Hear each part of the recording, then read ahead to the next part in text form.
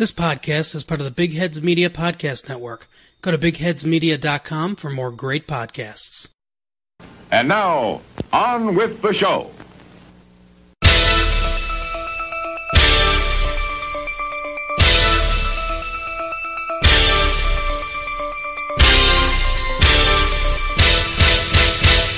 Hello, everyone, and welcome to... We're watching here! We're watching here! This is Opinionated Movie Talk with Chris and Perry. My name is Chris Williams. With me, he is the contagion to my outbreak, Perry Seibert. Thank you. Thank you. Yes, I'd much rather be contagion than outbreak. Yes, I think everyone would be. Well, welcome back. I think so, too. I mean, to if you you look... as well, and to all our listeners. Thank you for returning. It is Season 2, and this is not how we expected to start Season 2. So no, it is not. When you're a movie show, you kind of expect you'll be able to go to the movies, and can't do that right now. But Perry, how are you doing? How are you keeping safe and healthy and everything? Yes, thankfully, everybody in my universe is healthy and well and good and secluded, and we miss our extended family greatly, but we are talking to them more than ever. All right, that's great. We're hanging. How about you? Yeah, we're hanging in there. We're my wife and I are both working full time from home with 2 young kids, so that's been its own little special challenge. But we're all healthy. We have work coming in, so we're doing best case scenario in a worst case scenario right here, and so it's good. We're getting to know each other a lot better, and it's nice not to have the morning commute, so I won't lie about that. But to all of you listening, if you've listened to us through Season 1, welcome back. Thank you for being patient through the break. I had to get school out of the way. We had a few other things to get out of the way, but we are back for Season 2.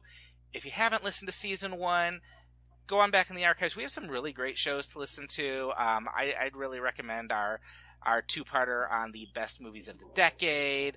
I really liked our first episode, Cinematic DNA. Perry, did you have any you'd want to recommend? Or all of them.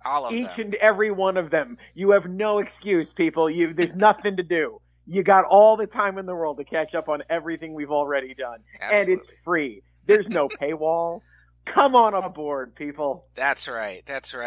Well, we can't get out to the movies now, but we figured a fun way and probably a kind of meaningful way to kick off this second season would be to talk about going to the movies. I miss going to the movie theaters, and so we're going to do a whole episode devoted to the joy of going to the movies.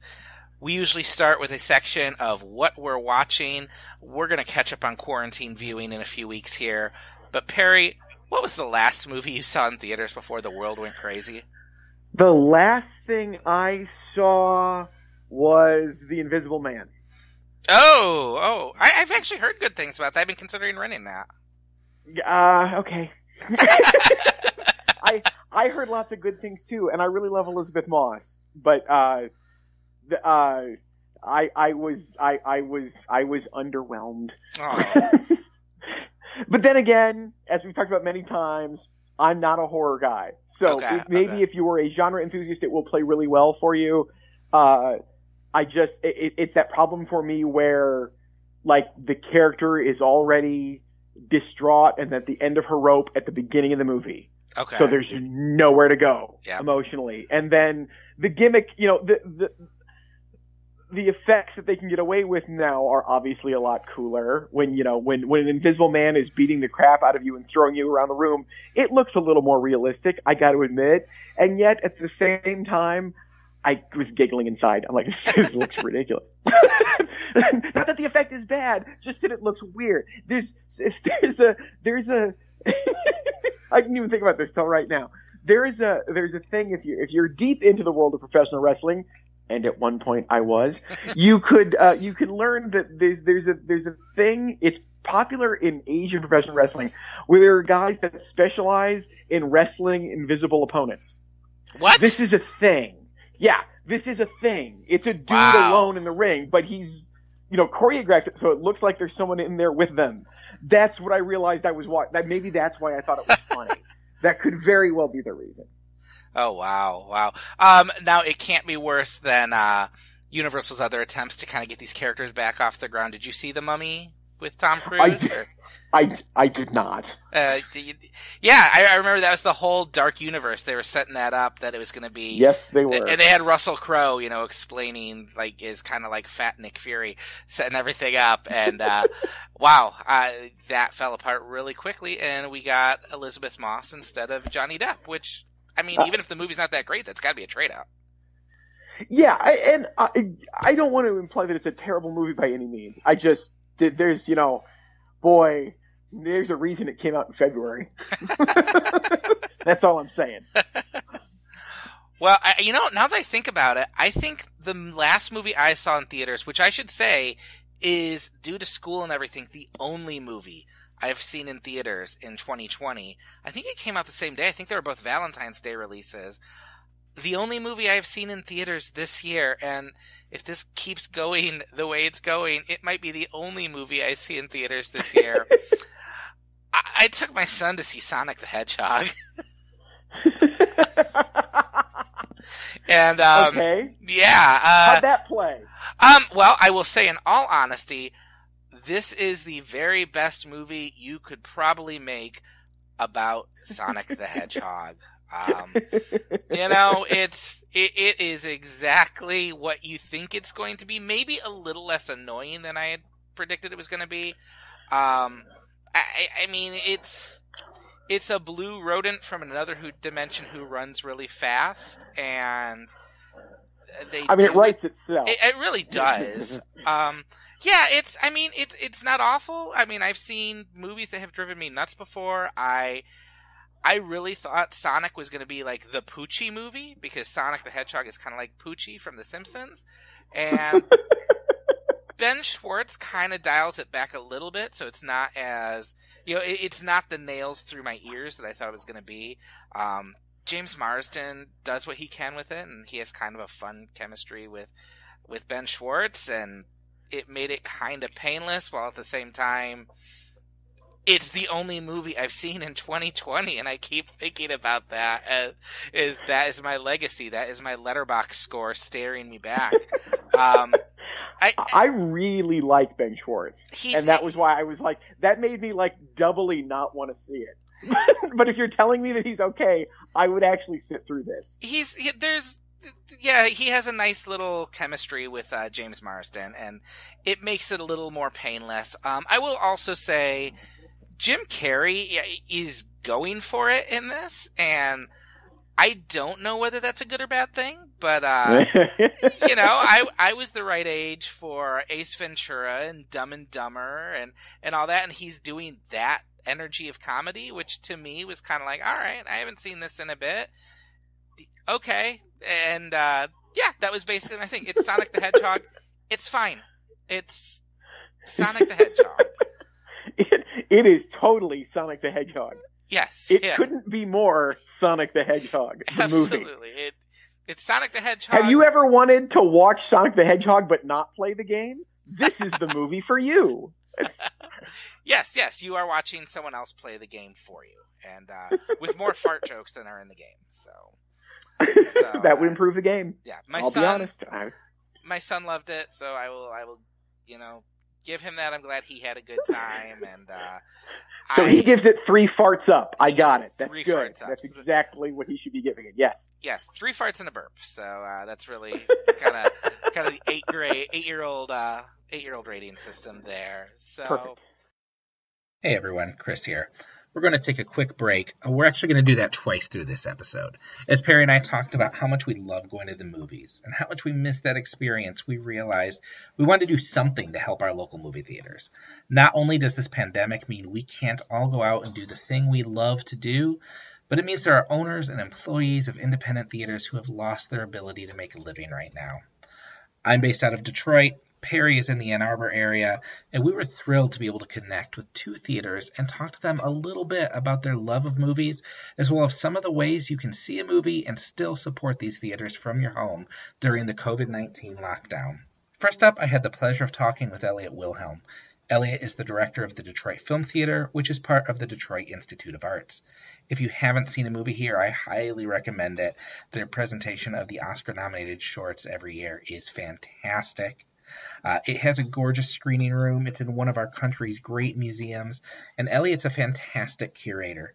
I've had the pleasure to take classes from him at Wayne State, and I can safely say that there are few people as knowledgeable and passionate about film in the Detroit area, and there are probably even fewer who can talk about the subject with as much humor and insight as Elliot. So here is a brief chat with Elliot Wilhelm. Elliot, how are you holding up with the lockdown lately? Well, by being distracted, and the way to do that is to find movies that we want to show, movies that we want to show virtually, and movies that we're looking to present in different kinds of series to form after all of this is over. So it keeps my eye on the future, which I hope is going to be as bright as I believe it to be. Now, I understand that even in lockdown, people can still view films from the Detroit Film Theater, correct? Yes, we are a part of a growing universe of virtual screening rooms that are popping up around the country, and I'm assuming around the world. Many of these are kind of channeled by the art houses that are currently locked down, and it's a way to serve our audiences, our regular audiences, and produce a little bit of income so that we can be there. We can have our staff, we can have the people we need, people we love who have helped the DFT to grow over the years, still on board when all of this ends. And it's a way to still be able to curate, to select from all of the films that are out there and available now virtually for private screenings, either on a computer or on a television device. It's no real substitute for the genuine article, and that is seeing films in a theater, but it is better than not seeing the films at all. Well, there's quite a interesting lineup there. What are some of the films you're most excited about people running out to see, or running to their laptop to see, as it were? That's right, walking to see. Right. Well, I'm very, very excited about the film that we opened with, which is still running. That was Ken Loach's new film called Sorry We Missed You.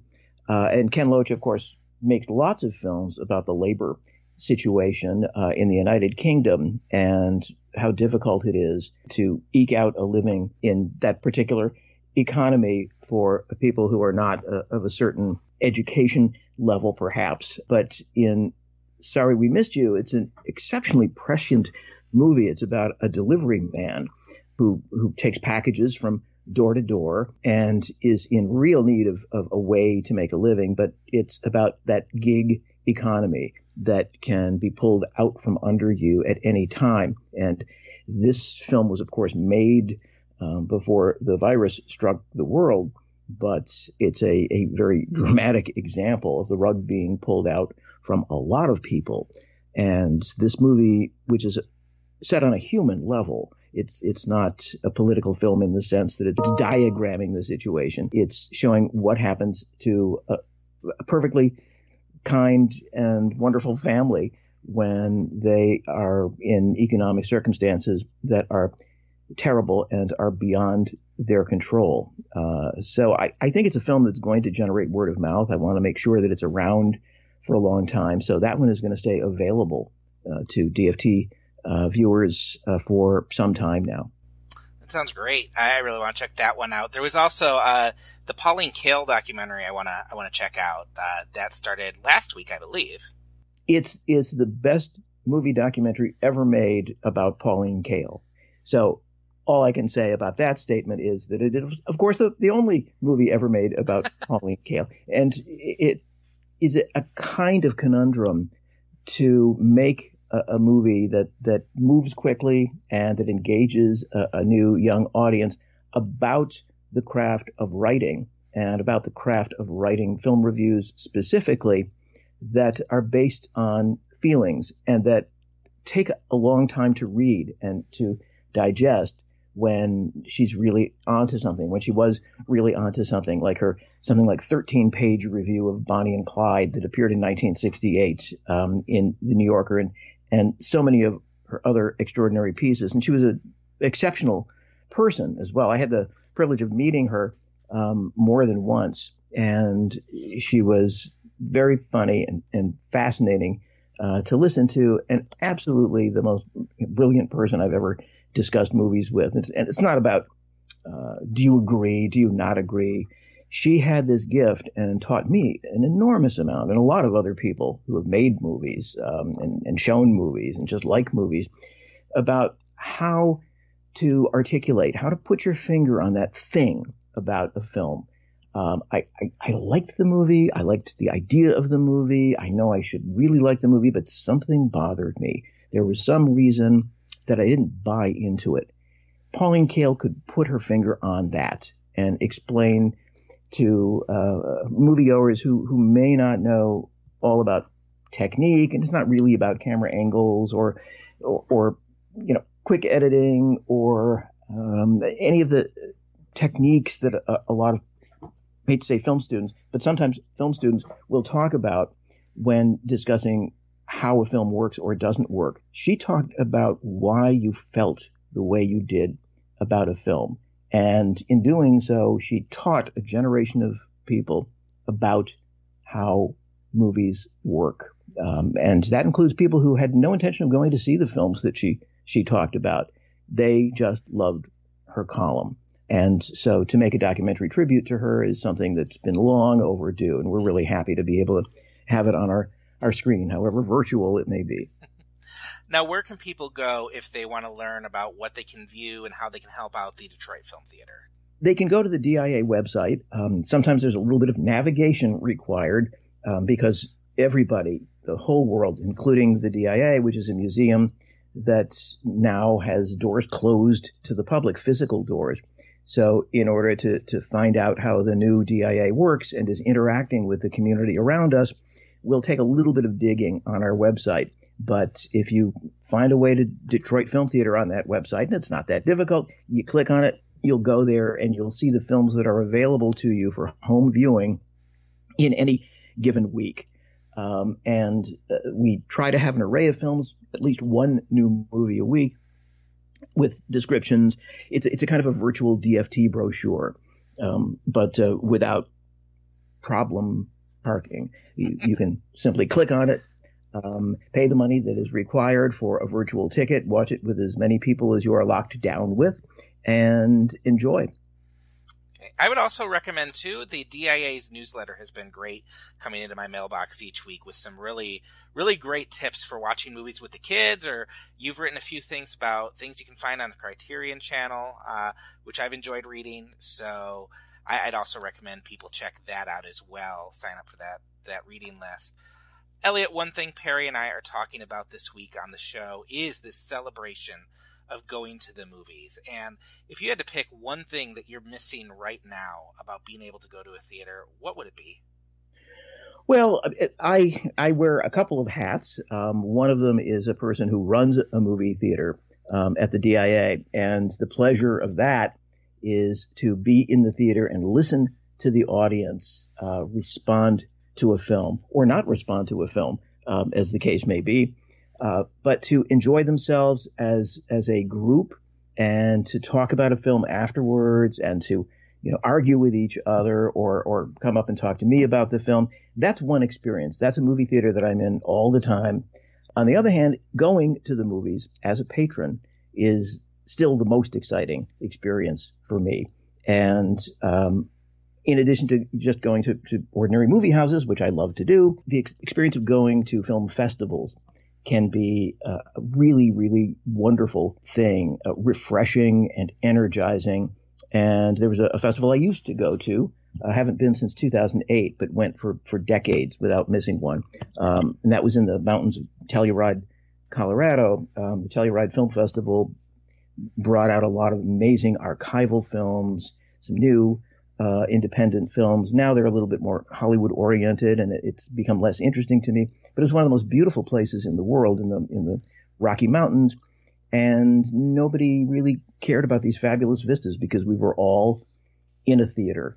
And that first day, when you know that you have nothing to do except go to the movies for the next 3 or 4 days, from morning until night, and the first one turns out to be good, There is a kind of joy about that makes you feel I have found where I'm supposed to be. And I love being a presenter. I love showing films, but what I love more than anything is that feeling of getting into my seat, lights go down, all my hopes get raised again. I'm still not cynical. And the thrill of having that experience, and then talking to people afterwards in the audience, that's still the greatest thing. It has not diminished. And I'm using that festival as an example, but you could say the same about any festival, and you could say the same about any movie theater, any mall theater, art house, doesn't matter. If you have a great experience in the room, it stays with you forever, as does where you encountered that movie for the first time. So it's a lifelong best time at the movie theater experience for me. It's always happening. And finally, is there one movie that you remember seeing on the big screen that you're like, I loved this experience? This is an experience I will remember for the rest of my life? Probably when I was 5 years old, my parents, who always took me to inappropriate movies as a little child, took me to see Rear Window. Not a good thing to do for any kid.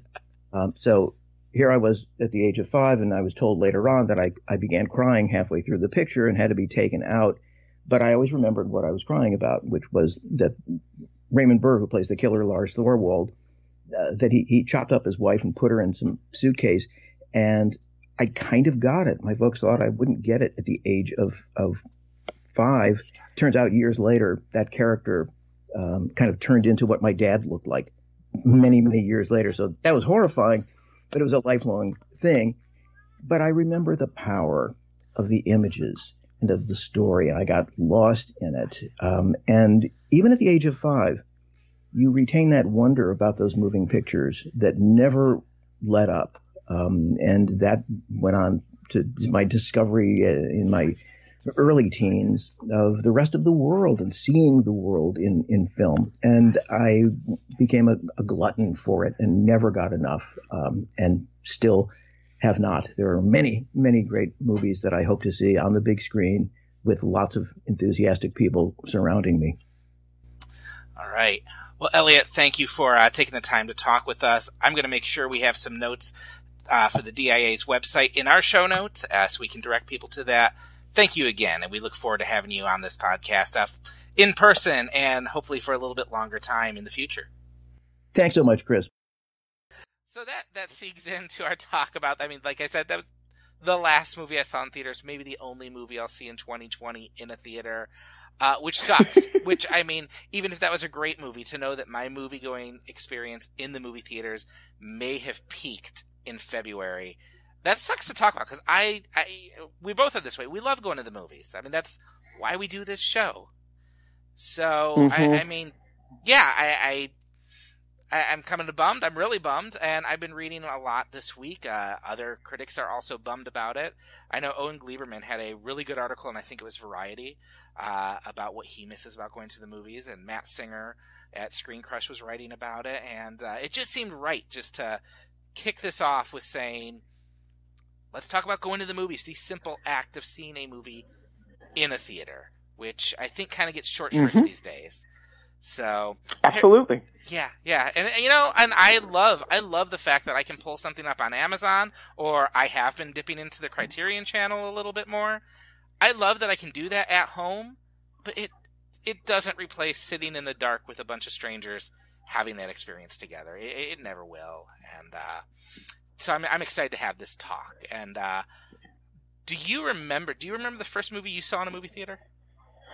I don't know that I remember it. I have a vague recollection of the first time ever being at a movie without my parents. I want to say it was Smokey and the Bandit 2. Okay. For some reason, I was with people in my hometown. It was playing my hometown theater, The Strand in Cairo, Michigan. Still there to this day, fully operational, 2 showings a day. I mean, not now, but generally speaking. And that I remember. I remember walking to the theater because it was literally 3 blocks from my house. Mm-hmm. I could walk to the theater, and I remember seeing stuff in like 1980. I remember seeing Annie there, And I loved it because they had there was the front of the theater, and it was on the corner of a street, and down the wall of the building that faced the other street, there were 3 poster cases, inlaid in the wall, and it was always showing what was coming up. So I knew in 1 week what was coming, and the poster next to that was the one that was coming in 2 weeks, and the poster next to that was the one coming in 3 weeks. And I have so many clear memories of the posters from that era, from like 80 to 83, that are really burned in my head because I saw them so much, and I anticipated, and even not anticipated isn't even the right word, because they were films that I would have never seen it. Like, I remember the poster for Raging Bull, literally just De Niro's face. I had no idea what that was in 1980. I'm not claiming I saw it then, and that's what made me a Scorsese fan. No, I had no clue, but I remember that poster. I remember, the poster for Tootsie super clearly. I remember the poster for Raiders super clearly. In those cases. And so, yeah, I have quite a love for my hometown theater. And, it must have been there. But I know that my dad took me to movies when I was 4 or 5. Like, I do remember seeing the original Chris Reeve Superman in the theater, and I would have been 5. Okay. That would have been 78. So, and that's probably the earliest one that I can recall. I remember the experience of seeing it. Okay. Yeah. And how much that meant. That's probably my earliest of being in a theater and knowing that I have that memory. Yeah, I think for me, I don't know why I remember the movie, because I don't have like a visual memory of it playing on the screen, but I do remember being crammed into our car at a drive-in. My brother would have been a year old, so he was screaming in the car. And the movie I believe we were watching was E.T. I have a very strong sense that that's what it was. And I don't know why, except that I remember my parents, that was the movie they talked about all the time when I was a kid. Like, you love E.T., we took you to see it in the theaters. And I do have another memory of, around that same time, being in a theater with my dad, and just, the memory in me is just that spaceship going up to the sky at the very end of the movie. And that's the first tangible memory I have of actually seeing something on a screen, was watching E.T. and then suddenly the lights come up and it's like, oh, I'm in a theater in Detroit. And I remember that feeling like I was somewhere else and now I'm in the theater. But yeah, I mean, the ice bucket challenge of the light coming on and being forcibly brought back into reality. Yes. But yeah, I mean, as we were growing up, that was the thing we did when we had a family night out. My parents wanted to go to the movies, and as soon as they were allowing us to be dropped off somewhere, it was drop us off at Universal Mall so we could go to the dollar show there, and sometimes we'd go see 2 or 3 back-to-back. Star John R. in Madison Heights, I remember when that opened, that was a huge deal. But you remember the posters. I remember Star John R. The Star Theaters were the first ones I can recall that had video screens inside the lobbies of the theater playing trailers. Oh, cool. And, this was obviously at that point, the internet wasn't a thing, and you couldn't just pull up a trailer on YouTube and watch it whenever you wanted. And that would be your first glimpse. Like, with posters for you, that would be the first glimpse of a movie for me, would be just kind of walking toward the theater but passing a video monitor, and all of a sudden, just catching a snippet of a trailer for a new movie, and you just kind of stand there for like 5 minutes and be like, oh, I gotta see this. And yeah, it was great. It was like, it was a special treat because your parents are dropping you off, you're out with your friends. I very early memories of going to the movies, and obviously that had no influence on us whatsoever. So none. One thing that I had down as a question was, and you end our podcast talking with this every week, but where do you usually sit when you go? Do you have like a special place? And obviously you usually end the show with this, but. Yeah, I like, for years and years and years. Well, okay, in my younger days, I used to sit in the front row in the center. Because I at the time I just loved being that close, and I liked as I got a little older, still young, I liked it because I realized, everybody down here is watching the movie. there weren't a lot of distractions down front either. And not that I don't mind the distraction. I don't. That is part of the theater going experience. But you find yourself around like-minded people, I noticed, if you were down there. And then one of the very first film classes I had at U of M, the film professor said that the vast majority of films are shot to be seen in the 7th to 10th row of the theater with your back to the projector. And at that point, I moved to the 7th row. Okay. And so that's usually where I try to sit. I try to sit close, but absolutely, I will take further back as long as I can get my back to the projector. That's more important to me than where I am in the theater. Okay. I think I'm about halfway up is usually where I try to go. I don't really count rows, but about halfway up on the side because I have a tiny bladder, and so usually that's. Although I did notice now that you can buy your tickets online, I always gravitate when I'm buying the tickets online toward the middle of the theater, like center of the theater. Which I don't know why I do that, because then I get nervous the entire movie that I'm going to have to walk over someone, because I just know I'm going to have to get up and go to the bathroom. So I'm probably about halfway up on the right side, unless I'm not really thinking clearly about my bodily needs. And, then I'm dead center, usually shifting in my seat every 5 minutes. Unless I take the kids, in which case it's like 2 or 3 rows right by the door because they're going to go to the bathroom 3 or 4 times. Of course. So, I guess the big thing, what do you miss most about going? Like, what about the experience do you love the most of seeing a movie in the theaters? I've said this forever. I mean, I'm not, I am, there are people who are far more capable than me to talk about the sheer level of technical wonder and brilliance of seeing the projected image. Mm-hmm. I have that to a degree, but I don't have to the degrees other people can. What I miss most is, and I think I've said this before here, what I love about going to the movies and why it is for me, and I think I've said this too, and I never say it to offend. I hope I don't offend by saying this. Going to the movies is going to church for me. Mm-hmm. And it is because it forces you to pay attention. You can't stop it. This is the thing that is the one absolute hard and fast difference to me from seeing a movie at home and seeing a movie in the theater. Sure, I might be able to get through a whole movie at home without stopping it, but I could. Yeah. I don't have to pay attention. If I'm in a movie theater, I have to pay attention. There is nothing else. I have to give myself over completely to this. Mm-hmm. And it's that act of selflessness, of getting out of yourself, mentally, that's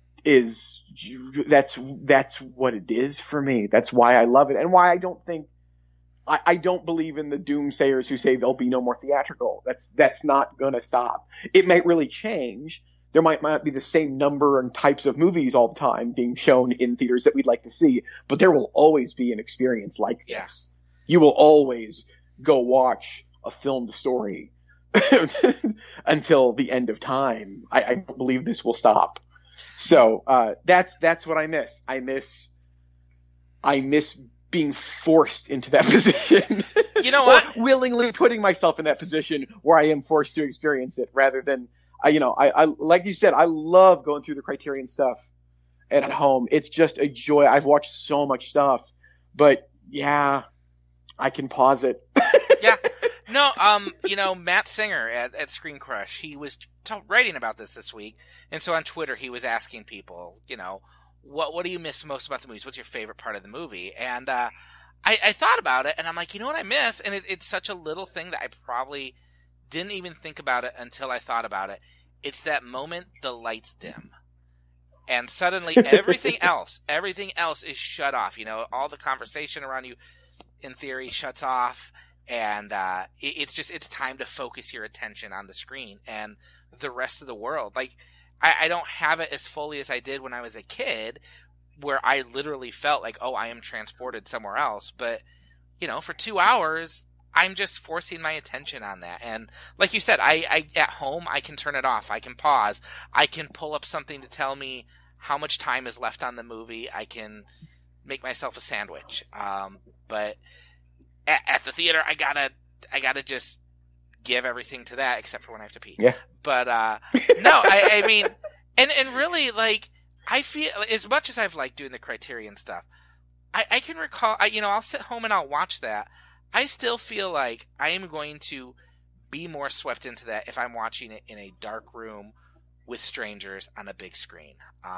I took a few film classes over to grad school at Wayne State, and I had seen Citizen Kane before several times, but we turned off the lights in a big screening room and watched it on the screen, and it was a totally different experience for me. It was just losing myself in that was fantastic. Yeah. But thinking about this, the other thing I miss, though, and it's not been something we've heard in a while, you remember when you used to sit down, or like there was a quiet part in the movie and you could hear the projector?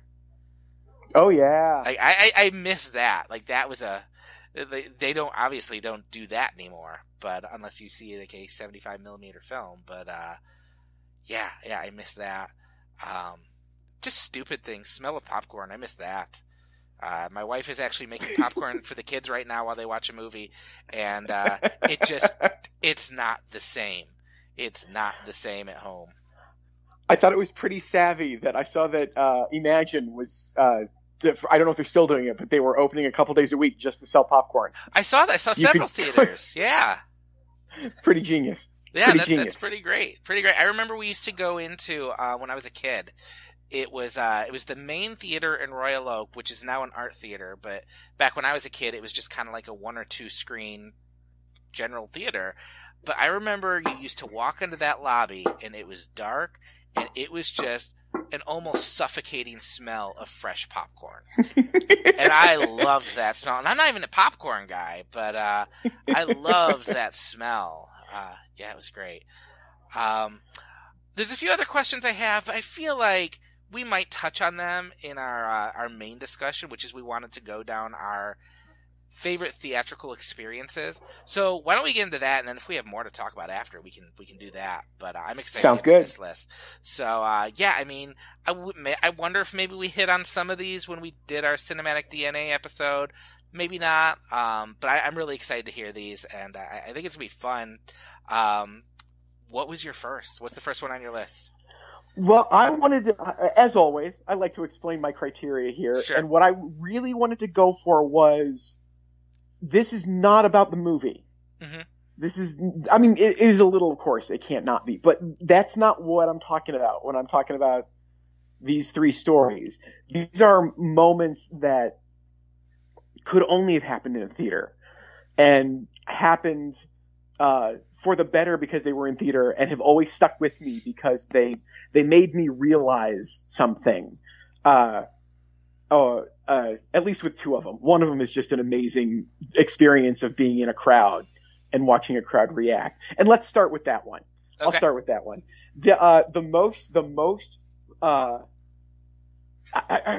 So it's Moulin Rouge. It's Baz Luhrmann's Moulin Rouge. Okay. When I saw that in the theater, which I saw opening weekend, in a theater in Ann Arbor, in a packed theater, and I was excited for it. I was eager to see this. I liked Baz's earlier films. I was intrigued by the entire idea, and it was and I was in my usual. I was up close. I remember in that front area of seats before they get into before the stadium seating kicks in. I'm sure I was in that front section, surrounded by, to my memory, a lot of college-age girls. Okay. I was a little older by that point. I was out of college for a few years at this point, and absolutely loving the movie. 15, 20 minutes in, I was all in. I think it's a spectacular piece of work. And for some reason, I don't know if I heard noises or I looked around, and I saw like 3 different elderly couples leaving the theater. And I realized, people are not having the same experience. That's fascinating.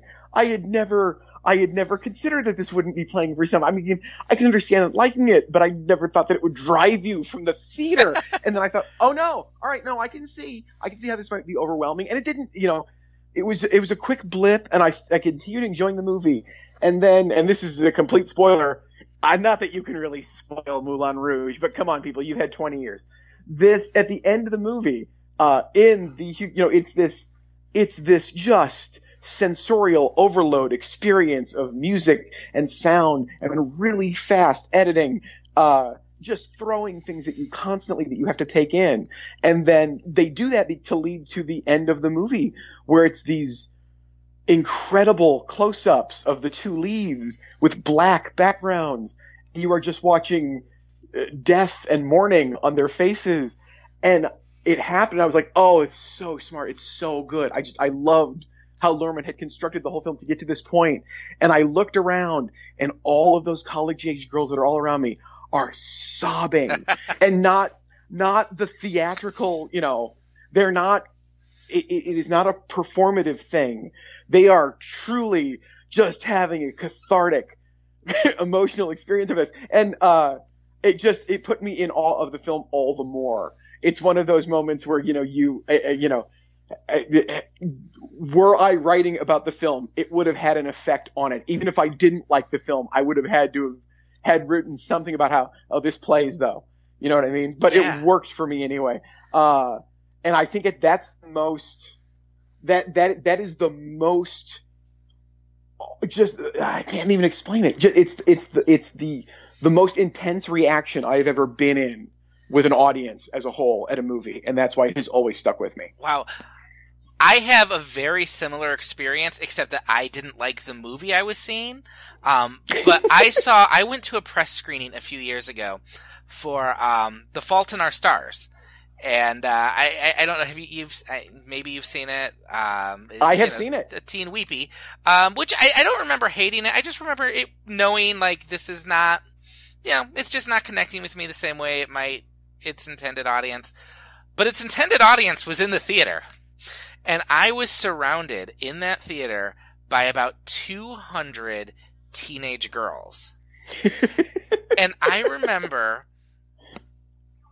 at the climax of the movie, or whatever the big this movie has totally escaped my brain, but the big emotional high point of the movie, it looked like there were waves going through the crowd, and I could just hear, like, shuddering. And I look around, and there are 200 16-year-old girls just flat out sobbing. Like, their chests are heaving, their shoulders are shaking, and the movie may not have worked for me, but it impressed me that this many people were having this reaction, and I'm like, wow, that is amazing to be in the middle of this and see it happening around me. I kind of wish it was having the same effect on me. But I remember walking out of the theater, and the screening reps are there, of course, to ask, what did you think of the movie? And I think I just kind of, made some comment. I'm like, it didn't really work for me. Blah, blah, blah. And I swear about 50 of those girls heard me and shot me the nastiest looks you could ever imagine. And that is why you only have 9 fingers to this day, Chris. They took off a pinky. Yes, I needed that pinky. To mark you as the heretic you are. Yes, I understand. The one I'm going to start off with on the list, though, is it's kind of it's a similar reaction, because it's being part of an emotional reaction in the theater, but totally different. A totally different type of movie. It was when I saw There's Something About Mary for the first time. Oh. And I remember it was just on a whim. My friend and I were like, well, what should we do tonight? We're like, There's Something About Mary. It's supposed to be kind of funny. We liked Dumb and Dumber, so let's go see that. And we got to the zipper scene. Yep. And it was one of those things where I think that joke is so perfectly timed, and it's just carried out. It is one of my favorite comedic moments in any movie, just the way that joke builds and builds. And I can just remember the giggles starting, and we weren't in a very big theater. It was a theater of maybe about 50 to 75 people. And I can remember just you'd hear people chuckling, like randomly chuckling, and then it would build, and suddenly people are laughing harder, and so you're starting to laugh a little bit harder. And then it just builds and builds till, there's the big reveal of him stuck in that zipper and the big close-up of it. Yes. And it was like bedlam in the movie theater. It was I still to this day don't know if I have ever laughed that hard. And it was just, I remember laughing to the point that tears are coming out of my eyes. I'm doubled over. But then I can hear my friend next to me laughing. I can hear the people on the other side laughing. I'm laughing harder. Then it would die down, and someone else would start laughing again. You'd start laughing harder. In the theater, you couldn't hear the movie because everyone was laughing so hard. And it was just one of those experiences. I don't know that I've ever laughed that hard in a movie theater. And just to be in a crowded theater with that much joy around you was like, it's like a high. It is one of my favorite things is when a movie can just make me laugh that hard, and that does not happen often. But that's great. And I've noticed if I'm watching a comedy at home, it's very rare that I'll laugh very hard, even if I like the movie. I have to be in that crowd with like 100 other people to hear them laughing because we're feeding off each other in that moment. And I think there's a part of us recognizing how silly we look and how silly it is that we are basically laughing at light on a screen, and it's so joyous. It's that shared laughter. It's just so joyous, and I mean that's an experience I keep chasing. I can't remember the last time that's happened in the theater. That's great. And I mean, there's so many great crowd moments. Like I considered the Avengers for this because I remember the crowd like breaking into cheers for five different points when I was watching the Avengers. But I'm like, no. The laughing is the thing that gave me the most joy, just laughing that hard. And I've never laughed that hard again, and the Farrelly brothers have never been that good again. So, oh, they've been fine. They've had their moments. But that's okay. They've had their nitpicking. moments. We're nitpicking. Yes. But yeah, what's your number 2? My number 2 is what. The reason that, we've been dancing around it, but the reason that we love this is that, when you're at the theater and it's dark and you're around people, but you're basically alone, you're reacting to the thing. You're not in dialogue with the people around you. And I don't mean talking. I mean, you're not, maybe you might laugh at something a little hard, to indicate how much you really liked it, but you're not consciously doing that. You're just reacting. You're giving yourself over to it. And a memorable moment for me was when I realized I had to stop having the reaction I was having. And this was at the Toronto Film Festival at a screening of Dallas Buyers Club. At a very specific moment in Dallas Buyers Club, if you remember the film well, Matthew McConaughey's character gets arrested, or not arrested, but he's detained by officials coming back over from Mexico. And he's got a satchel full of drugs and a booklet full of prescriptions that he's supposedly filling. And that's how this is all going to be legal. That's how he's going to be able to bring this stuff across.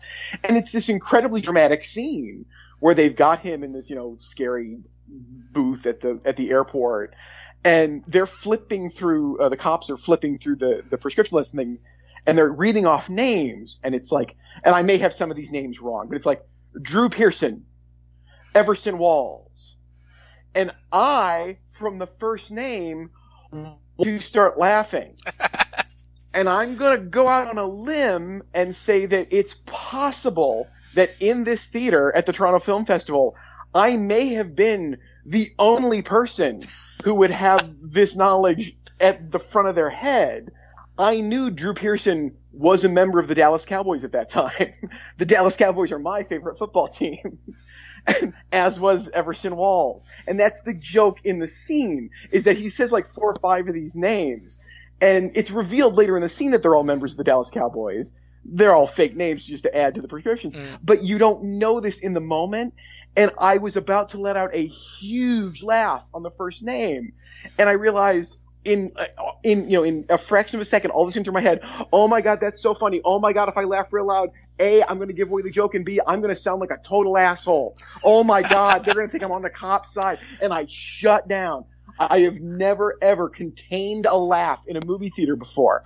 Like at something that was supposed to be funny. I don't want to say I've contained laughs at serious moments that didn't play well that I wanted to laugh at. That's a different kind of laughter suppression. That's not what I'm talking about. So that is, I remember not reacting to something the way I wanted to for the sake of everybody else around me and maybe just a little for myself so I wouldn't look like a total asshole. And I can't remember any other time that's happened, and I can't think of another experience watching a movie where that would happen. I have sat with you in several movies, or sat in the same movie with you several times, and you laugh a lot in movies. And it is great. I'm an easy laugh. You have a very infectious laugh in the movies, and it's always really fun to watch. I think you were sitting right next to me when we saw Once Upon a Time in Hollywood. And I just remember that made the movie so much better because just seeing how much you were enjoying that. That was fun. Mine's definitely not like that. Cause I went back to, this one's back from my childhood. In June, it was June 1993.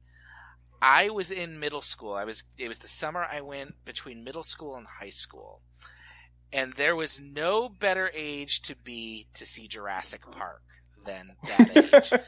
When you are a 13-year-old boy sitting in a movie theater watching dinosaurs. And Jurassic Park is still to this day one of my favorite movie-going memories. It was, I remember there was a build-up to this for about a week for me, a week or two. It was the first movie where I made my mom take me to a theater earlier in the week so that I could buy tickets for me and my friend to go back that Saturday and see it. And we went back on a Saturday afternoon. It was the day after opening day. And I remember we went and sat and watched Jurassic Park. And I just remember that was the first time I feel like I noticed what a movie was doing to get a reaction out of me.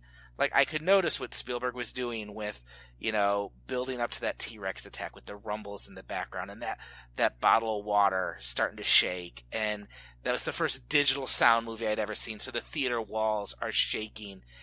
And I remember watching that and knowing, okay, he's building suspense. I'm supposed to be getting scared. But the thing is it was working. And I remember I'm in this freezing cold air-conditioned theater, and I'm starting to sweat because I am so on the edge of my seat as this T-Rex is coming towards the car. And I remember for 2 hours, I don't remember moving or breathing or anything, just going through this experience where these dinosaurs are, trying to kill everyone. And, but I just remember being so taken into that, like being aware of every trick Spielberg was throwing at me and not caring because it was so working on me in that moment. And it was the first time I wanted to get out of a movie and turn around and go right back into it, which I didn't do. But I went back. I went back 7 times that summer to go see Jurassic Park. And what was great was I would start bringing people with me who hadn't seen the movie yet. And you could just, by that point you knew when all the big moments were. And I would just stop watching the movie and I'd start watching my friend, like when Laura Dern is like crawling through the power shed and she's turning on the lights, and I know, this is where the raptor's going to come out and they're going to scream and it's going to be so great to watch. And of course they would scream and it was great to watch. And I just, that was the first movie to just sink its claws into me, so to speak. And, just really, make me in love with the fact that, I know this is fake. I know how they made these dinosaurs. I know how they're making me scared. I know how he's pulling up suspense.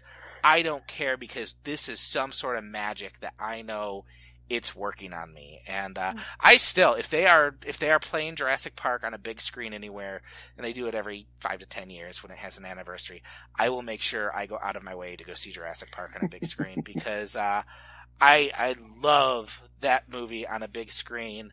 And I am so glad that it's the only Jurassic Park movie they ever made, and we don't ever talk about any other Jurassic Park movies. So no, I mean, Spielberg has like all the big movie going moments of my life, I feel like were Spielberg movies. Like E.T. was the first movie I saw, Jurassic Park the first movie that really kind of worked on me, Saving Private Ryan's the first time I ever had like a sobbing breakdown in a theater. But Jurassic Park, that's the height of it for me. That's excellent. That's excellent. For me, that Spielberg film is Raiders. Oh. I saw Raiders of the Lost Ark 7 times in the theaters, which is impressive because I was only 7 years old the summer it was out, so it wasn't like I was driving myself.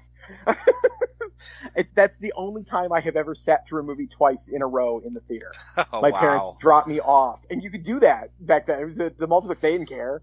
You paid, you just stayed, and I literally watched the movie twice back then because they knew I wanted to. Mm-hmm. They often did other stuff. Raiders is probably, on any given day, that's my top 2 or 3 movie of all time. And I remember when they were opening one of the Imagine theaters here years ago, I think it was the Imagine Novi, they were doing a test run that week, and every movie you saw would be free because they were training the staff, but they were old movies. And so a friend and I were looking for something to do, and we just kind of saw, oh, Raiders of the Lost Ark is playing at 8. Let's go see that. And that's another one that anytime they're playing that on a big screen, I'm making my way out to see that. I love Raiders. What's number 3 for you? So, oddly enough, I'm going to go back to about the same age as your story. I'm going to go back to I was 13 or 14. I don't remember specifically. But, and again, this is not about the movie. This is about the movie-going experience. I teamed up with some friends of mine, a group of us, headed down to the Strand, my local hometown theater, to go see Three Men and a Baby. Okay. The movie's not terribly important. If you remember at the time, if you were alive, it was a gigantic hit Yes, movie. it was. It was the top-grossing movie that year. But I was going with a bunch of friends, and one of the people in this pack of friends was a girl who I had a crush on at the time. Okay. An unannounced crush. And I managed to finagle it, so I was sitting next to her as the movie started. And let's say I'll steal from my favorite Bruce Springsteen song and say that this girl, she wasn't a beauty, but she was all right. And in the movie theater, I looked over at one point to see how she reacted to something or whatever, and she looked like the most pretty I'd ever seen her. Like, I was like startled. Like she looked differently pretty than she normally looked to me. And that always stuck with me, and I could not figure out what it was. It wasn't the movie making me feel romantic. Sure, I was coursing with 13 and 14-year-old hormones. That could explain it enough. But it always sort of stuck with me. Like, it marked. I've written about it a couple different times over the years. And then it was years later at college at a film class when I learned about how cinematographers bounce light, that you don't want to put direct light on a subject, that the light is much more complementary if you bounce it. And I realized, oh, shit. So the movie projects that light onto the screen, and the light that hits the screen bounces off and hits us. And that we sit there and watch these people that are being shot with bounced light looking more beautiful than humans can. And that image is bounced back on us and makes us look better than we could possibly look otherwise. And I realized how beautiful and myth-making the entire idea of going to the movies is in that moment. That it is an ideal dream factory, literally and figuratively, both for the movies and how you can be and how you can look when you're at the theater. And that's always stuck with me. To learn that was to realize, gosh, the theater is just a magical place. It really is. And I hate not being there. I cannot wait for the theaters to open again. It's amazing that the romantic appeal of Tom Selleck and Steve Guttenberg chasing a baby with heroin in its diaper. But that's a great. I would read that as a short story, Perry. That's really great. I love that. That is a great story. Thank you. Did you end up then, like, did every date you had to go on with anyone after, was it always like the movie and they're like, why aren't you watching the movie? Why are you watching me? Or No, it never got that creepy because all the girls that I really liked either knew I was into this or were also into it. So Okay. It wasn't a problem. It was everybody who doesn't want to go to the movies. Come on, especially when you're a teenager. You know, it's the place to go.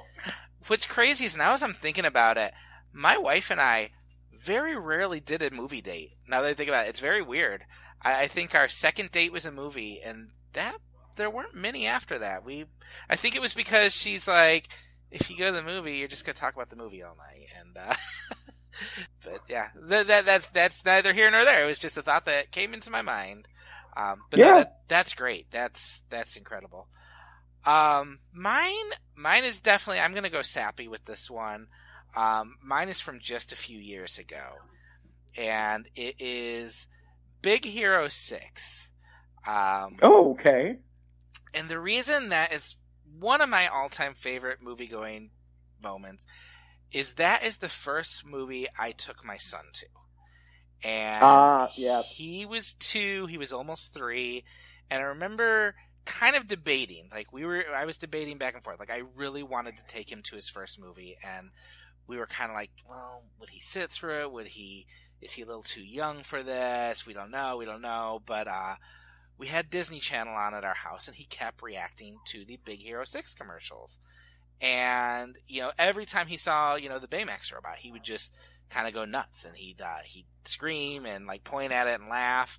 So I was like, all right, well, I'll take him to that. And I remember I planned it out because, there was the concern he was going to cry or something. So I'm like, we're going to go to the first movie on a Saturday. We'll go to, like, a 10 o'clock show. So I brought him into the theater. He thought it was awesome because I bought him his own little popcorn and his own pop, which he wasn't drinking a ton of pop. So I remember we walk into the theater and we sit down, and the theater now, it's the Laurel Park Place Phoenix Theaters, but now they have recliners, but at that point they still had, the typical theater seats, which would flip up if you got up. Well, he tried sitting down. He was a little too light for it, and it kind of flipped him back. So he, as soon as he sits down, he's flipping back in his seat and trying to figure out why his chair is doing this. I'm like, all right, I guess I've kind of ruined this experience. But it was funny, the lights go down, and I was watching him the whole time, just like, how is he going to take to this? And the lights go down, and I know he's getting a little apprehensive, and the trailers start, and he's just not sure, there's this giant screen, tossing, like you said, bouncing light off him, but to him, it's tossing light in his face, just at a size he's never seen before, and I could just see him at first taken aback. The sound was so loud, and I'm like, oh, this is gonna be awful. I brought him too young to this. He's gonna be so overwhelmed, he is gonna hate this. And then I don't know if you remember, but Big Hero 6 started with the short Feast, which is we own that. I bought that on Google Play just so occasionally I could watch it with the kids because I love that. That's a great little short. And I remember it made my top 10 that year. Oh, really? Feast did. I think not I Big Hero remember 6, that. but Feast did. Yeah. It's such a great little short, and it's so perfectly pitched at a kid. He doesn't understand the dating whole everything going on in the background, but he just understands there's this dog who's hungry and getting food. And I remember his eyes just locked on the screen at that point. And he was laughing, he was taking it in. And then Big Hero 6 starts, which I enjoy. I think it's a fun little movie. I liked it. I had a good time with it. We pull it up on Disney Plus and watch it. But oh my gosh, for him, I just remember his jaw was open. About 15 minutes in the movie, he climbs out of his little seat, he scampers up into my lap, and he just sits there for the next hour and a half. And he doesn't say a word. He doesn't move. He sits there through the entire end credits, because I knew there was a post-credit sequence. And I just remember he sat there quietly and just kind of watching it. And we get up to leave, and I remember he's just like, I like that one. And it was so It was so great. It was his first piece of film criticism, but I like that one. It was great, and it was just one of those things where I'm like, I ended up writing a blog entry about it, and it was like, such a saccharine point to end on. I was like, I like that one too, buddy. But it was that whole experience. It's just like watching him, like sharing this thing that means so much to me, sharing it with him, and then watching him take it in for the first time, and just seeing how big and overwhelming and consuming it can be, but how once we lock on that story, we're hooked. And to this day, that's like, like I said, the last movie I probably will have seen this year is a movie I saw with him, and that's our thing. My daughter, she's okay with going to the movies. She likes to get up and dance during it, but for him, that is his favorite thing, is when we can go to the movies together, and it was great. That's probably one of my top moments of all time, was sitting in the movie theater taking him. So that's beautiful. That is the story of me taking my oldest Emma to her first movie is very similar. Very, very similar. For us, it was Spy Kids. Okay. And she sat down on my lap. And it was when it was a local multiplex that was doing like free kid movies, like Saturday morning at 10 a.m. Like a new one, a different one every Saturday. And so that's why we took her, because we thought, well, we don't want to waste $8 on a ticket for something she might not sit through. She was 4 or so at the time.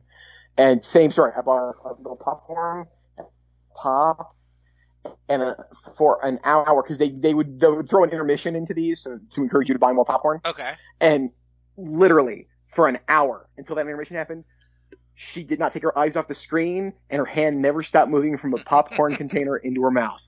Just non-stop, zombie-like attention to popcorn and movie. It was beautiful. It's beautiful. My son still, like, if we go to the movies and we don't get popcorn, it's like not a complete experience for him. I will often, and it's come back to bite me. I remember I took him to see a screening of, it was whatever the last live action Spider-Man movie was last summer. And we were running really late for the screening. So we basically get there.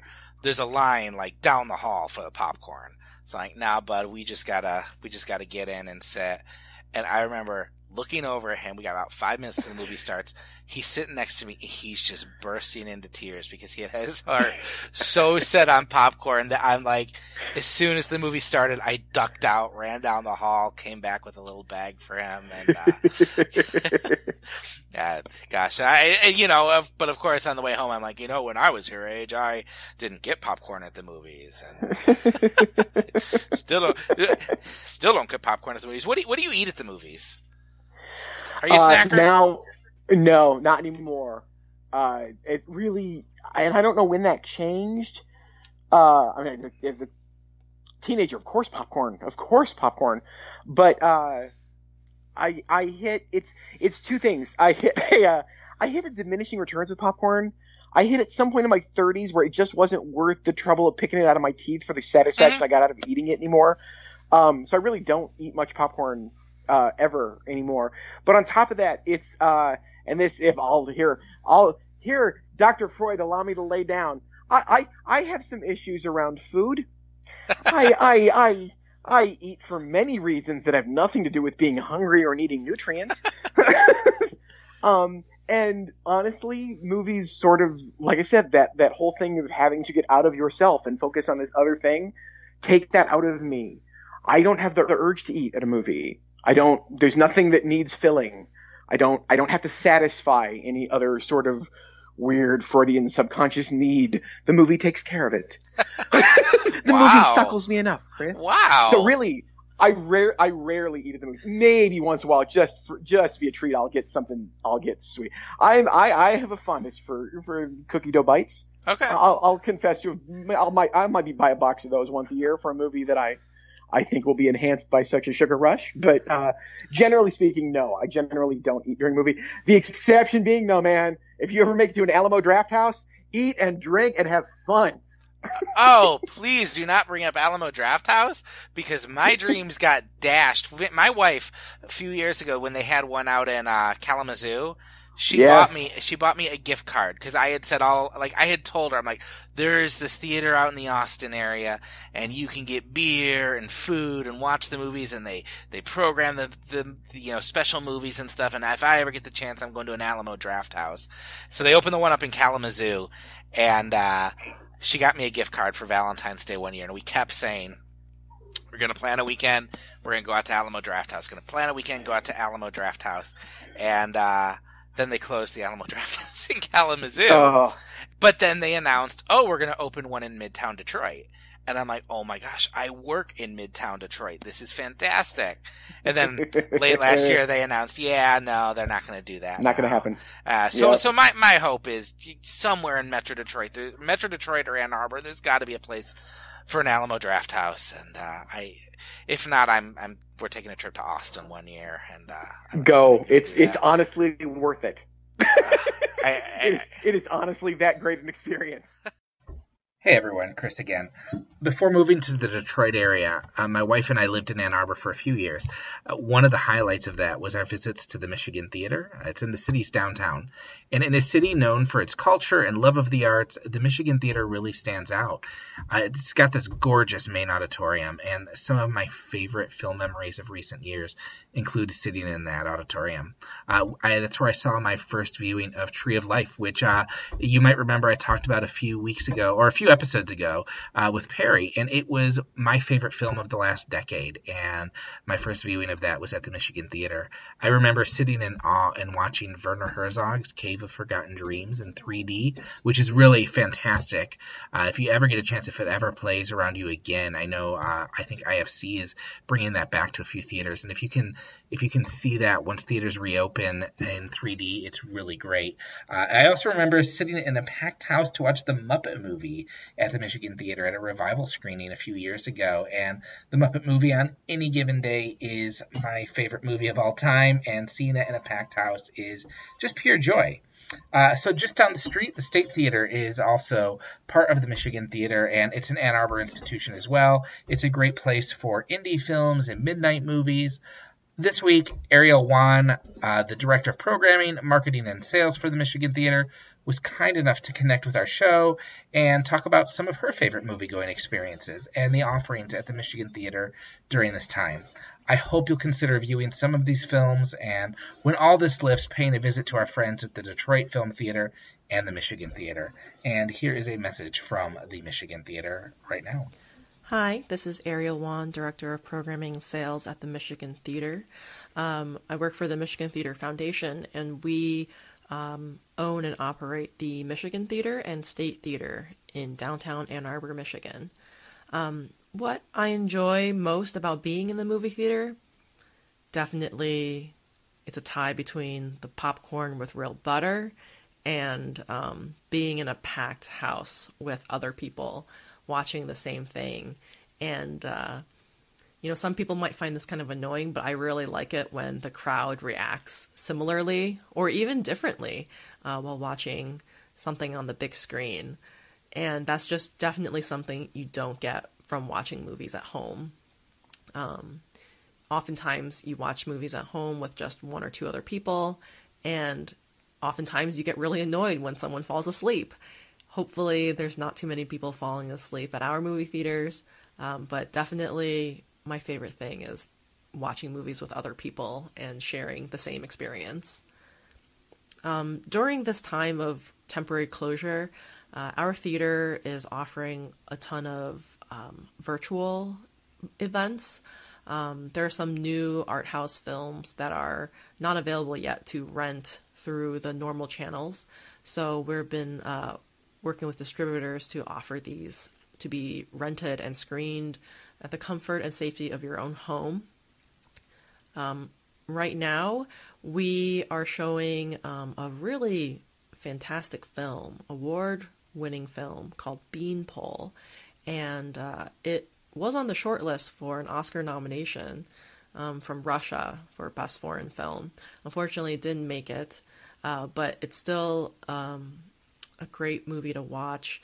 It's very sad and depressing, but the storylines, the characters, it's just, it's no wonder it won a few awards at the Cannes Film Festival. We're also showing Cat Video Fest, the best of. This has always been a really popular film in the theaters. We would get hundreds of people coming in to watch the best cat videos curated from all around the world. And this is a very short 40-minute best of video. You can pay as you want. We have a recommended price, but it's available for as little as 99 cents, or if you're feeling very generous, donate whatever you can. All of these first run, as we call it, or new films that we're offering, a percentage, usually 50%, goes directly to our theater, which is a really great way to support your theaters. I know other theaters in the country are also doing similar, the ones that are still able to be quote-unquote open during this time. And one other thing that we're doing that's really unique is we've been doing these silent films with live at-home organ accompaniment by our head organist, Andrew Rogers. We did the 10 Commandments, the 1923 10 Commandments on Easter Sunday. And, we had a couple hundred people view the film. We're now working on some other silent films that are available on the public domain. So the next one we have coming up is The Cabinet of Dr. Caligari. And so that's going to be released May 1st. And it's going to be fantastic. We're actually going to have the recording take place in the Michigan Theater using the original Barton organ from 1928. So that's going to be really fantastic. Really cool to watch on screen. And it's just amazing that Andy can perform to no audience and still have it sync up well. So I'm really excited about that. You can see all the cool stuff we're doing. Go to michtheater.org. That's michtheater.org. Thanks, and stay safe out there. Well, I mean, with that, though, do you have a favorite theater you go to, or a favorite theater? I mean, you've mentioned the Strand a lot, but is there, just a cool theater you've been to, or certain theaters you just keep returning to, or? There are theaters that are very, the Strand is my home theater. I have, it no longer exists, but the closest big city that I grew up near was Saginaw. Okay. And they had, when I was a young man, and by young man I mean little boy, they had the Quad, which was 4 screens. Okay. That's why it's the Quad. Mm-hmm. And then when I was maybe 10 or 9, 10, 11, they became the irrationally titled Quad 8. And then a few years later, they became the Quad 12 and the Quad 16, and then they got to the really ridiculous Quad 20. They're really just sticking to that name for no reason. But that was great because it was this was the late 80s that it was there. So I was still in high school, and it was so many screens, and it was not like it is now. They booked indie stuff. They booked foreign stuff. I saw the re-release of Belle de Jour there. The Buñuel film. I mean, I saw A Little Princess there.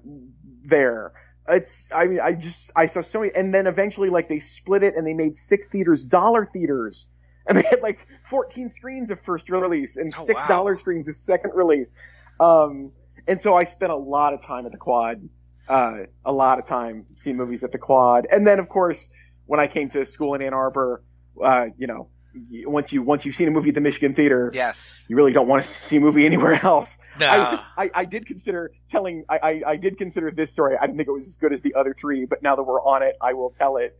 My first movie at the Michigan Theater, I actually saw a concert at the Michigan Theater when I was in high school before I ever saw a movie there. I saw the Cowboy Junkies with Townes Van Zandt opening at the Michigan Theater. But the first movie I saw there, which was I think the opening, the first weekend I was at school, was Madonna's Truth or Dare documentary. Oh, wow. And I don't care about the documentary other than the experience that it was the first time I ever got to sit in a balcony.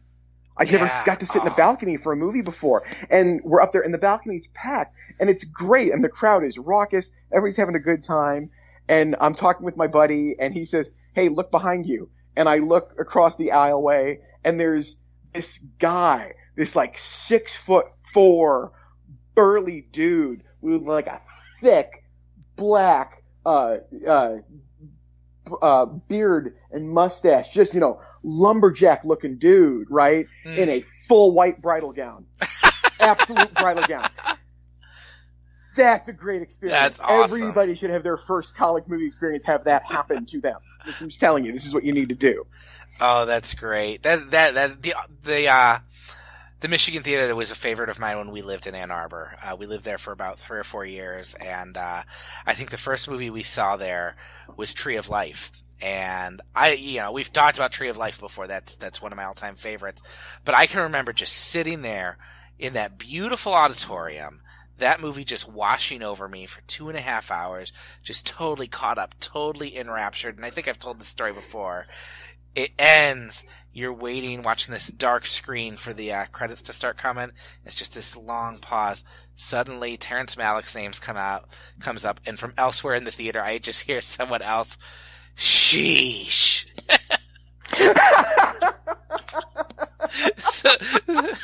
So that moment of knowing not everyone is having the same experience of mine as I am having.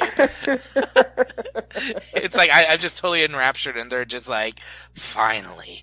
And the one I had growing up, it was and it just closed. It just literally closed about 2 weeks ago because of it was one of the first AMC theaters to be cut because of COVID-19. It was the Star Southfield. Which, if you grew up in Metro Detroit in the late 90s, that was where you went on a weekend night. That opened in 1997, which was the year I graduated high school. And I remember going there and having the distinct thought, I can never go anywhere else to see a movie. I'm sure you've been there. Back in its glory days. It was like nothing I'd seen before. You'd walked in, and that's, I remember the ceiling was painted like constellation of stars, and, they had a Johnny Rockets, which I thought was really cool, but it was just this beautifully designed, like, almost like a theme park of a movie theater. In retrospect, it was probably more like a mall, but I mean, it was overwhelming, and it was the first time I'd been into a theater with, stadium seating, and the projection was great, and the sound was great, and I mean, I was there every weekend. I would drive out that way, even though it was like a 20-minute drive for me. And, I saw Face Off there.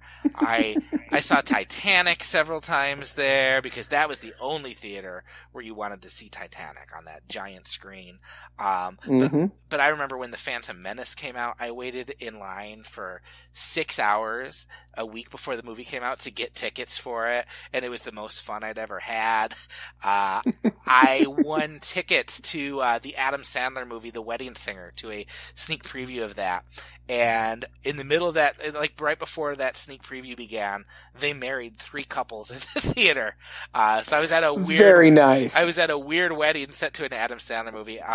That was definitely, I was so sad to hear that had closed. Even though my last few visits over the last few years, it had really kind of run its course, and it was not up to its glory days, but it's like every great memory of my 20s of going to the movies was at that theater. The Redford Theater, which is just like 2 miles from my house. Have you been there? I have not. I need to make this trip.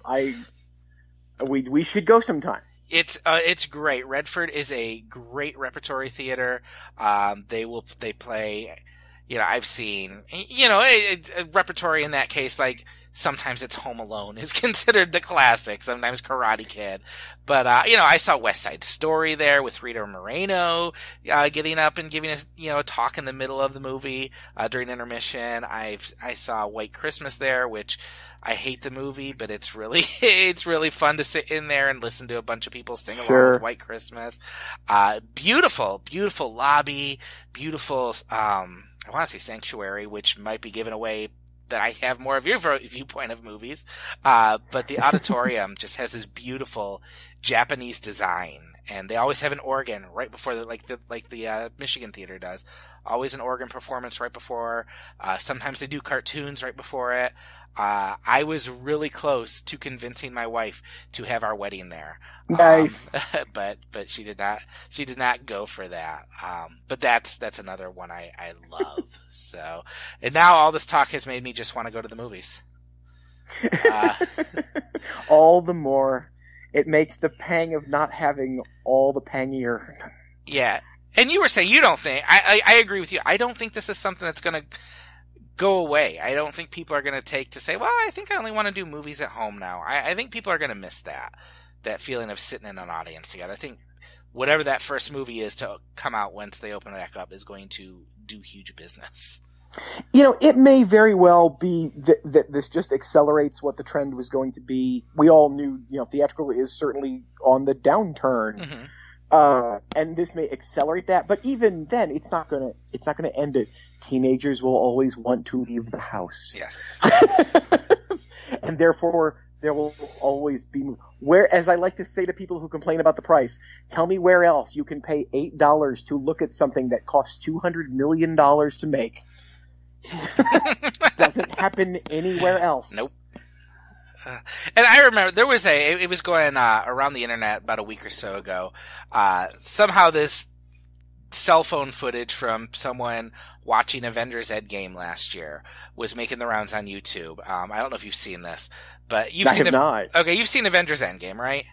Yes. Okay, so someone's videotaping the sequence where it's the highest grossing movie in the world. I'm not gonna, if I spoil it, you're just buying the curve. But it's the sequence where all those portals are opening and all the Avengers are coming back and Captain America's, Avengers assemble. And someone's videotaping a crowd watching this and they are just going bonkers. Like screaming and like, oh my gosh. And I watched that footage so many times because I'm like, I miss that. I miss sitting in a stupid comic book movie screaming, and I will totally admit it with Avengers Endgame, getting choked up because, oh my gosh, Spider-Man's back, and look, isn't this cool, everyone? This is great. Captain America's having the hammer, and it's great. And I was just like, I want to be back doing that right now. And I'll tell you what I'd love to see is, since we're not getting new theatrical releases anytime soon, since everything's kind of being pushed off, I would love it if some of these theaters open back up and they just start showing old movies for a bit. Can you imagine just going and seeing a nice old crowd pleaser? This is such a weird, it's part of what I have no idea what this is going to look like. This is unlike anything else I can quite fathom. I mean, there have been strikes in the past that have shut down production of things, but they kind of knew those were coming, and so it's not like there's going to be a backlog of stuff to come out. I mean, there will be because the stuff that was done isn't out, but it's not like there's anything being produced right now. No. And so I have the same question as you do. I don't know if there's going to be. Granted, there'll be less theaters, so I don't know if there'll be more screens that need to be filled or not. But that is the really interesting thing to see how far this goes. That if no one's, I also think in about probably, if not next year, certainly the year after, every single film at Sundance is going to be shot to look like it's a Zoom meeting. Oh my gosh, yes. That's just going to be everywhere, and that'll get old real quick. I mean, that's already been something that's been happening. I mean, there was a horror movie, Unfriended, which took place all via social media screens. I know there was a movie out a few years ago called Searching that was all done on a laptop. But yeah, it's all going to be last week's Saturday Night Live episode. Yes. Via screens. It's going to be the horror of a Zoom thing. And maybe there's something that's going to work with that, but I'm not looking forward to 20 movies about Zoom. No, not at all. I hate being on Zoom 3 times a week for work meetings, but exactly. But you know what? Filmmakers, get away from this now. Don't do this. There's going to be that. There is going to be a ton of zombie movies people are writing right now. That's going to be coming. There's going to be a ton of pandemic movies. See, I don't know. I don't know that there will be. It's too on the nose. I don't think there will be. I think it's interesting because I think you will see. that is my hope, that this will produce this downtime where like a bunch of really great scripts get written, not necessarily about this, just in general, and that maybe, you know, I would love to get an insider take on what is going on at Disney right now, because I don't see where they make any money. No one can go to the parks. No one can go to the movies. Nope. I don't see what they can do, and their whole business model is they got to put out movies that cost $200 million because they've got to make $800 million. Yep. And none of that money's coming in. And so if that infrastructure collapses, whew, that opens up a lot of breathing room. Yeah. And we will see if I'm sure it won't take long for it to get right back in shape. I am sure that they will dangle all the money in the world in front of all of their favorite Marvel people to come back, so they can have a few more tentpoles real quick to prop up that sagging canopy. But I am curious what this does to the landscape. Yeah. I mean, and are people still going to be interested? Like, so many of these movies depend on this momentum of coming out every year or two. You need 2 or 3 Marvel movies a year. Are people going to still feel the same way about a Marvel movie in a year? Are people still going to, I mean, yes, I'm still going to care about the next Fast and the Furious movie because I'm stupidly invested in this series, but are people going to turn into that? But I do wonder if maybe, you know, the first movies that we're going to see back are produced are going to be these indie films that can do it fairly quick, or are they going to go, I'll go to Netflix, and which I believe this week as we're recording became a more valuable company than Disney. I remember reading an article about that. Netflix is now worth more than Disney because Disney is losing $30 million a day because they, you know, like you said, they have amusement parks that are closed. They have shut down all their production. They own a TV station, ESPN, that can't play any sports. And ESPN is hilarious. If you want a good laugh, just every couple days, just randomly pop over to ESPN and check out what they're doing. It's fantastically hilarious. Is it the Ocho yet? So I flipped over on a key because I mean, and again, I am one of the rare breed who I am not sports averse. I love sports. I love movies more, but I really like sports. And it's hilarious. It is one time I flipped over and they were showing an MMA fight from like 4 years ago, featuring people I've never heard of. And then, but what was great about it was they had a scroll going at the bottom. There were no scores to update, but they had like some news stories, and then scattered in that were this day in history. On the bottom scroll, Chris. So someone is just sitting there. Someone's sitting there with a wiki page open, updating as they go through. That's great. And then another time I flipped over right when SportsCenter was on, the flagship news program of ESPN, and I found out later that this is an ongoing thing. But they were showing what they have is they have a bunch of NBA players competing in an esports tournament. NBA tournament against each other. But SportsCenter was literally showing highlights of these electronic games with the SportsCenter announcers doing the announcement of covering it as if it's an actual highlight, Chris. Wow. This is what ESPN has come down to. I'm not only going to watch people play video games, I'm going to watch announcers comment on the action in the video game. Wow, if I had cable, I would be turning to ESPN right now just to watch that. But I mean, at least we all have Quibi to fill that hole in our hearts. I have watched a Quibi show, and I think I'm good with Quibi's offerings. Yes, I don't want 10-minute episodes. No, it's really doesn't intrigue me. You know what? I went to probably with the thing that would be the easiest sell for me. There is a comedy series with Will Forte on there. And so I'm like, you know what? If anything's going to get me looking at Quibi, it's going to be this. And I just got frustrated every 10 minutes when the episode would end. And I'd be in a new episode. I'm like, well, this just feels exhausting. And and they have the wonderful novel thing of you can flip your phone up or down, sideways or vertically. And the picture changes based on that. So you can either watch a movie as it's been intended to be seen, or flip it up and get basically a return to pan and scan, and it's awful. It's awful, and I need to remember to delete Quibi from my phone. This podcast episode is brought to you by the fine folks at Quibi. Quibi, hey, it's 10 minutes. Well, Perry, I don't know about you, but it felt good to talk to another human being who is not part of my immediate family and to talk about movies today. Yes. I'm so glad that we can start doing this again. I look forward to a nonstop rush of new episodes. Everybody, we are back. We are not going anywhere. And the beauty of this show is, even though we're talking movies, we tend to talk about older stuff anyway. So there is no shortage of the things we can talk about. So I'm looking forward to being back. This was very much a welcome return for me. I'm very happy to be back doing this. Perry, where can people find you? Besides, I'm at home, Chris. Yes. I'm at home all the time, Chris. That's all I'm doing. If you can picture me without my face and mouth and nose, you might recognize me at my local Kroger. Otherwise, I'm at home, Chris. I'm at home. You can find me on Facebook. You can find me on Twitter at Perry Loves Film.